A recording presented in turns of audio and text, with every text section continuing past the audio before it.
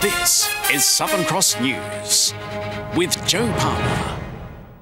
Good evening, everyone. Treasurer Peter Gutwein could face the consequences of contempt of Parliament after refusing to comply with a Public Accounts Committee summons. Mr Gutwein was ordered to provide an unedited version of the advice on the proposed Tamar Valley Power Station sale.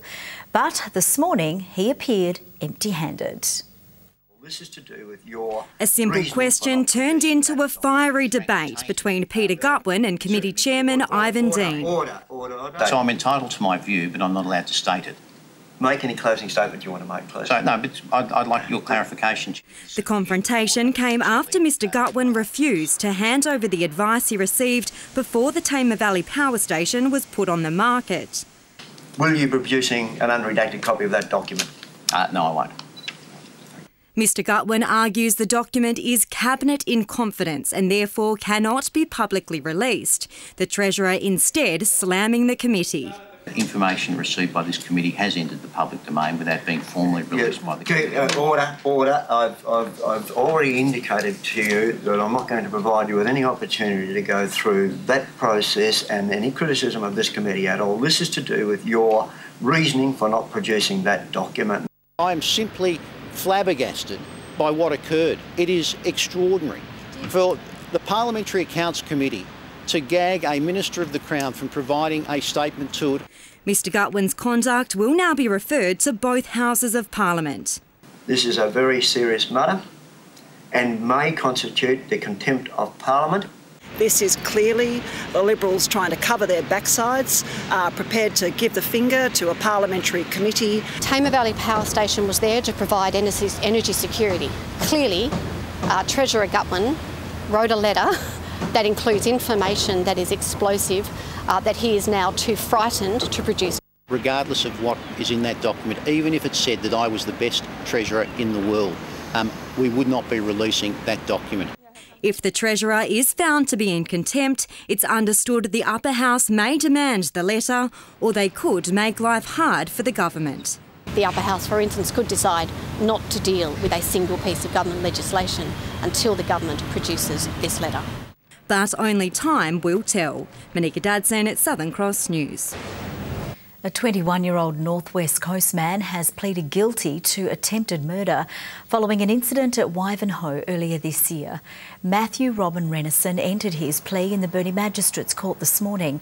He was accused of stabbing a 20-year-old man in the chest on Main Road, Wivenhoe, in early February.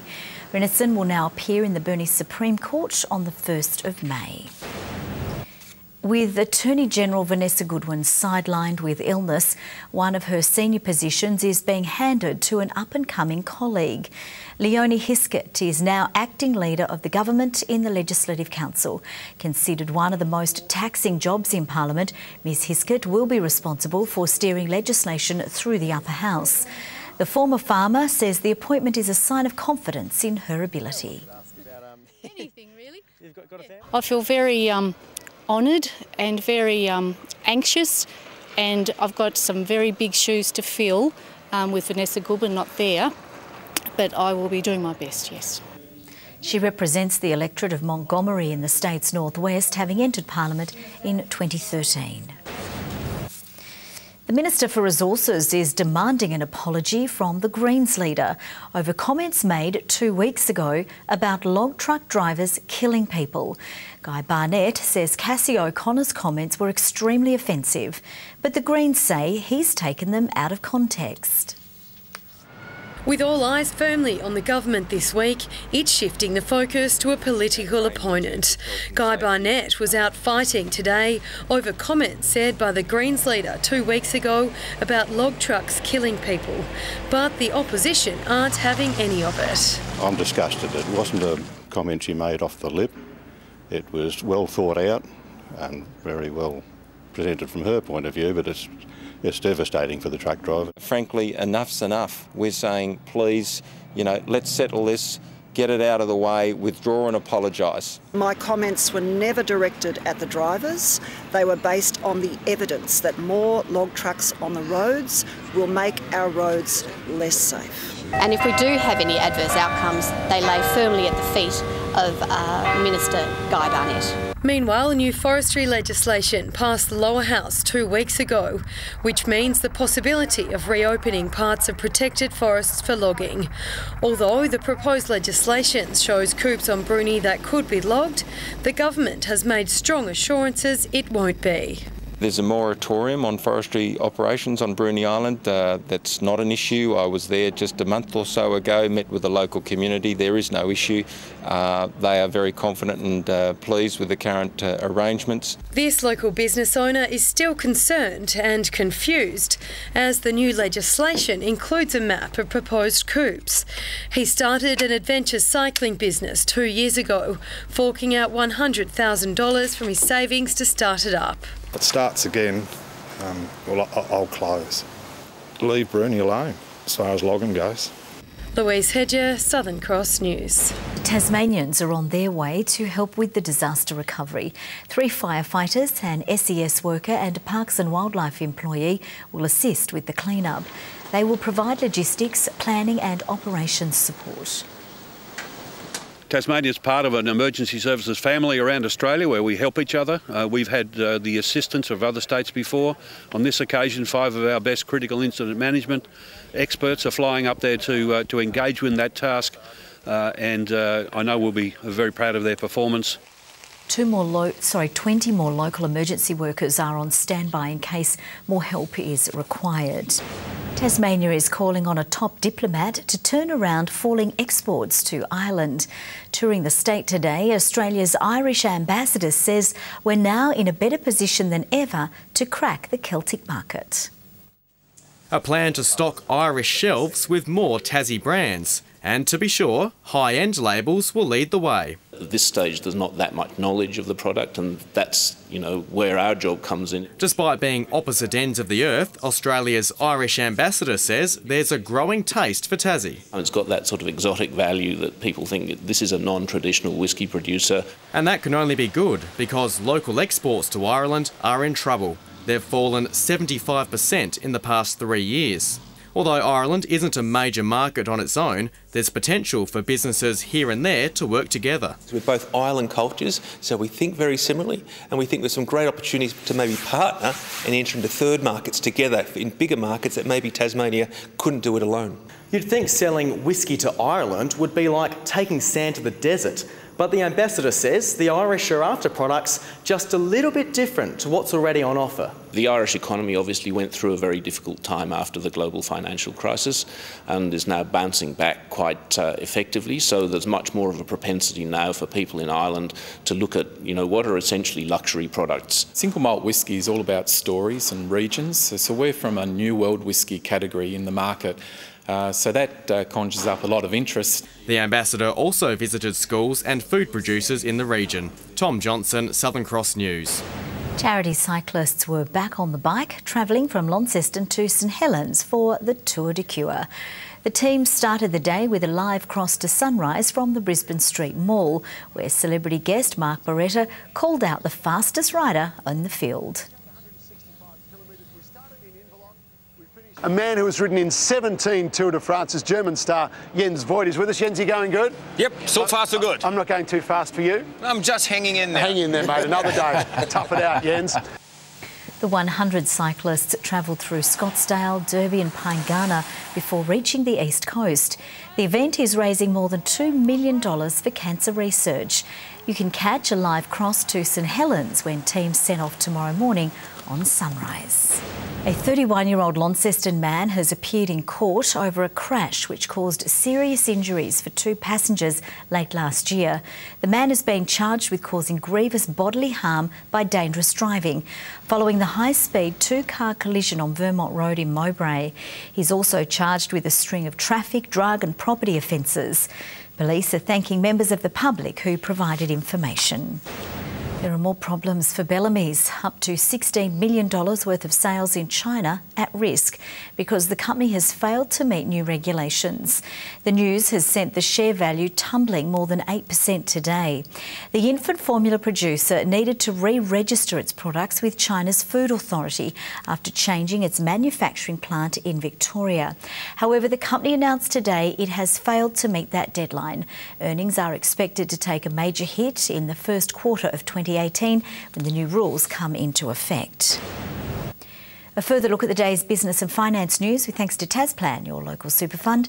The share market has gained ground for a third straight session to close at a near 2-year high. The ASX 200 index has risen by 22.7 points. Short time ago, the Australian dollar was trading at 76.61 US cents and 85.16 Japanese yen. The TSL season kicks off tomorrow night when Hobart City Demons host reigning Premier Glenorchy under lights. The Pies will field a new look side while the Demons will celebrate a very special milestone. Bailey Walker will become the 1,000th player to don the red and blue tomorrow night. Glenorchy are out to spoil the celebrations though. Its job made easier with the omission of Hobart City skipper Hugh Williams. He did his hamstring on Monday night, just a slight twinge, so we won't take him in. Kane Richter says he's not paying any attention to the Pies' big off-season of player losses. We're not going into tomorrow night's game listening to anything that's being said around what players they've lost and where they've lost them and where they're going. We're purely focused on what we're about and what we're trying to do. Aaron Cornelius also refusing to buy into talk as his black and white army prepare to kickstart their premiership defence under Friday night lights. There's 15 guys who are lined up that were in the premiership team last year, so it's front of the footy we're looking very good. They may have lost a number of premiership stars, but the club hasn't lost the hunger for back-to-back flags. So I would say that the difference between this year and last year is they've worked harder because they know what it takes to get to that level, and I think they want to do it again after the experience that they had. At Lauderdale, Darren Winter hasn't put a line through gun forward Ryan Wiggins returning after leaving for interstate in the off-season. He's considering returning at some stage, and hopefully we can fly him in for a week, have a buy and get him sorted after that, but we're sort of working through that at the moment.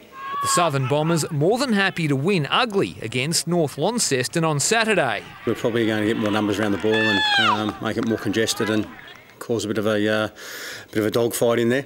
All state under-18 players will be available for their TSL clubs this week, with the Tassie Mariners game in Queensland called off due to bad weather.